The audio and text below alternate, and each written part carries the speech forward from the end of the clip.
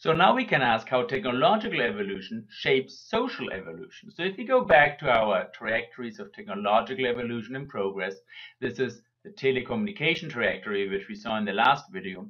We can see that around here in the 1970s, something qualitatively differently seemed to have happened in the trajectory. It seems like telecommunication technology suddenly kind of like hit a wall in the 1970s and went straight up in performance. Performance in this case is measured as the number of kilobits per second per US dollar. That is the amount of information you can telecommunicate per dollar that you spend on the technology. And that means here, starting in the 1970s, you could send a lot more information, communicate a lot more information at a much lower price. And this trajectory here started to grow exponentially. The same you can see very clearly in computation. The performance measure here is computations per second per US dollar. And you can see that in the 1970s, something qualitatively different seemed to have happened, right? It started to hit a wall and go straight up.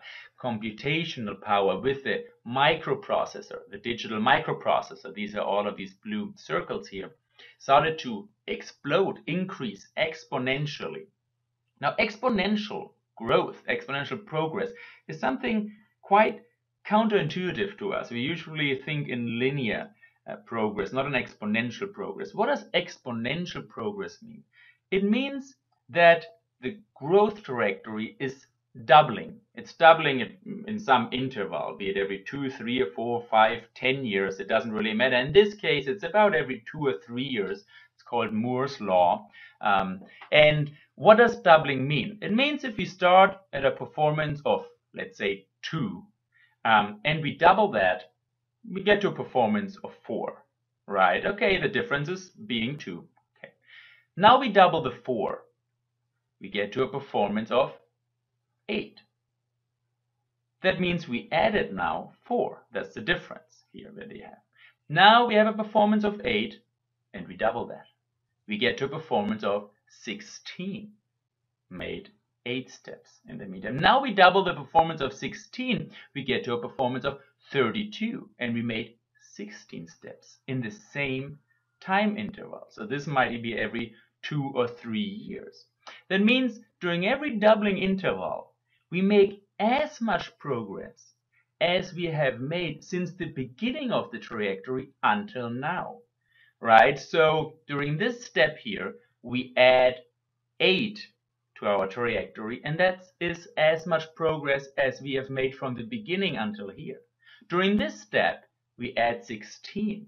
So that's as much progress as we have made from the beginning until here. We always, during each doubling interval, we add as much as we have accumulated since the beginning of the trajectory. That's what exponential means. So let us have a closer look what that means for the progress of digital technology. Let's go to the 1970s and see what it looked like. So this was one of the first video games.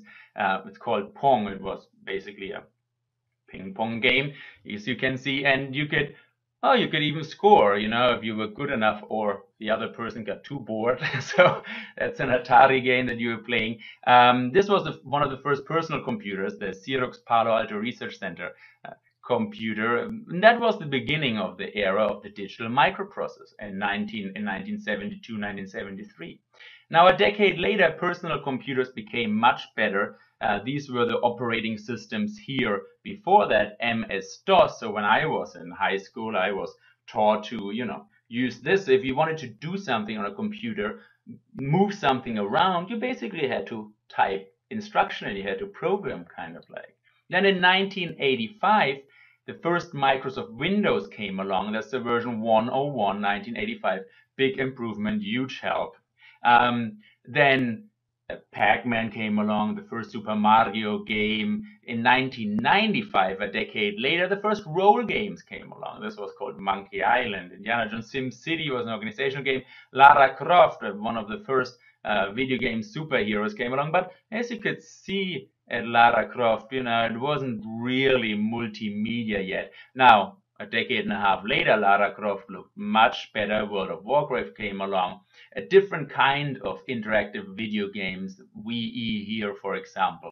started to show up. And nowadays, of course, we have these very sophisticated, massive multiplayer online games that cost $250 million or $500 million to produce, that allow us to emerge in these incredible, almost real virtual realities and play along. So that's the technological progress that we have seen since 1973.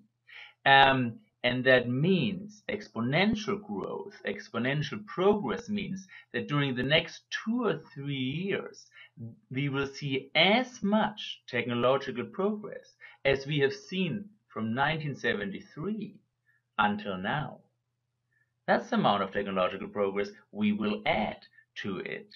So imagine you would be in 1973, or your parents or grandparents, but anybody who in 1973 was able to predict the digital landscape that we have today.